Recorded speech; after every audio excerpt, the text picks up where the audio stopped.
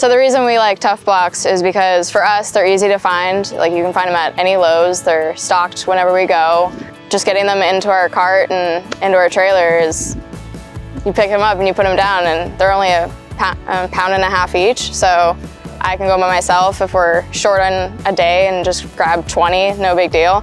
Lightweight, like I said, so getting them all the way down here, it's not an issue at all. It's not strenuous, so I'm still ready to go and keep going with getting all of our lumber and whatnot. Yeah, and then once they're down here, they're really easy to use.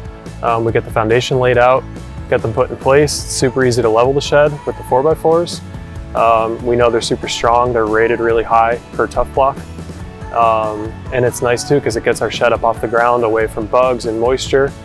And the dimples on the bottom of the TuffBlock too keep water from wicking up into our foundation. So it should help the sheds last a lot longer.